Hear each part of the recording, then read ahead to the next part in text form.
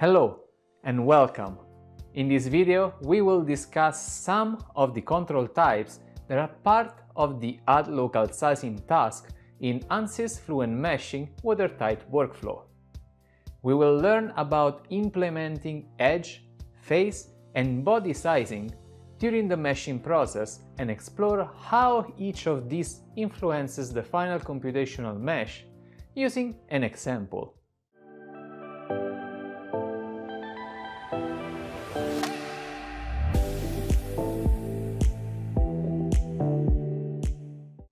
So, what is local sizing? In the context of creating a computational mesh, local sizing refers to the set of instructions related to mesh sizing the user gives to the meshing algorithm to generate the mesh.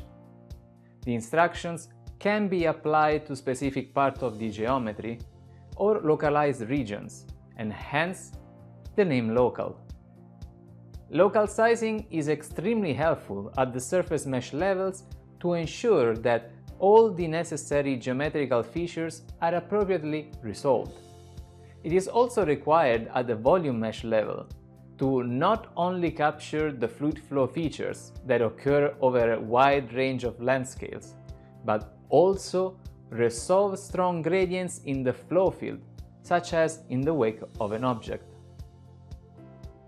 Let's analyze and compare three local sizing controls: edge, face, and body sizing through an example. Start a new watertight workflow in Fluent Meshing. In the Import Geometry task, locate and select the geometry file for this demo. Once the geometry is successfully imported, turn on Insert Clipping Planes in the Clipping Plane section of the ribbon and select Limit by Z. We can now see the inside of our geometry, where we have three square boxes enclosed by a larger box. This is a handy tool that helps in looking inside closed boundaries. In the Add Local Sizing task, by default, the Would you like to add local sizing option is set to No. Changing this to Yes enables you to define local sizing controls. In the Add Local Sizing section, under Size Control Type, select Face Size. This control type lets the user specify the size of the mesh that is applied on the selected surfaces of the geometry. This is specified in the target mesh size input box. In our case, let's use 1 mm. Note that all local sizing control types are soft sizing, meaning that the target mesh size value defines the maximum mesh size for the selected surface or region. It is possible for the mesh to be smaller than the target size, depending on other sizing settings. Let us select the Body to Faces surface. Notice that the boxes are overlaid onto this selected surface in the graphic window. This is the dynamic preview of the target mesh size that will be imposed on the surface because of employing face size control. As you change the target mesh size, the sizes of the boxes also change accordingly. You can use the Clear Preview button to erase the size boxes and select the target mesh size input box to redraw them. To entirely stop the dynamic preview, uncheck the Draw Size Boxes option. The final option that we need to discuss here is the growth rate. Growth rate defines the rate at which the mesh size increases away from the selected entity. This parameter becomes critical when generating the volume mesh. The default value of 1.2 is sufficient for most problems. However, for accurately resolving certain flow phenomena, like laminar turbulent transition, or when performing scale-resolved simulations like LES, it is recommended to use a growth rate of 1.1 or less. Since we have defined all the necessary settings, click on Update to confirm the local sizing control. Let us now discuss the edge size and body size controls. As the name suggests, edge sizing refers to a local sizing control that is specified on the edges of the geometry, and body sizing refers to the local sizing control that is specified on bodies or closed volumes. The edge sizing control is only visible when there are name selections that have been defined for one or more edges of the geometry. Other than the difference in the type of entity being picked, all other options and settings are identical to the face size control. However, the impact each of these controls will have on the surface and final volume mesh is different.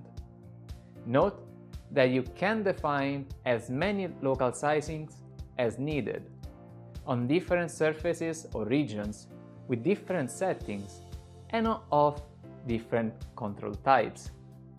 In the workflow, add two more local sizing controls, an edge sizing for body 1 edges region and a body sizing for body 3 body region, both with a target mesh size of 1 mm. Now that the three controls are defined, go to the Generate Surface Mesh task, leave all the settings to default and click Generate Surface Mesh. Here is the surface mesh you should obtain. Body 1 shows a starkly different mesh distribution compared to body 2 and body 3. This is simply because the local sizing is specified only for the edges of this body. At the surface mesh level, the influence of both face and body sizing looks identical. Let us now go through the workflow and create a volume mesh. Other than changing the geometry type to the geometry consists of both fluid and solid regions and/or voids in the Describe Geometry task, you can keep the default settings and values for the rest of the tasks and just click Update in each one of them.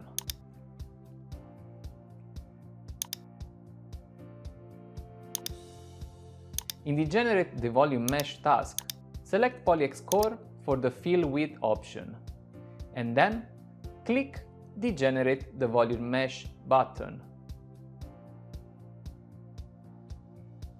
Here is the generated volume mesh. Now you can vividly see the difference between the three sizing controls. The edge size and face size controls have the mesh clustered only near the edges and the faces, respectively. Whereas, because of applying the body size control, all the cells inside body 3 have been created with the same cell size. We can also notice the effect of the growth rate by looking at how the local sizing propagates inside and outside the cubes. By using a lower value, like 1.1 in all local sizings, we can see how the transition gets delayed. Let us now summarize what we learned in this video. We understood the concept of local sizing controls and dug into the details of how to define the edge, face and body sizing controls inside the Ansys Fluent Meshing Watertight workflow. Using an example, we saw how the edge and face sizing have an indirect effect on the volume mesh, and how the body sizing has a direct impact.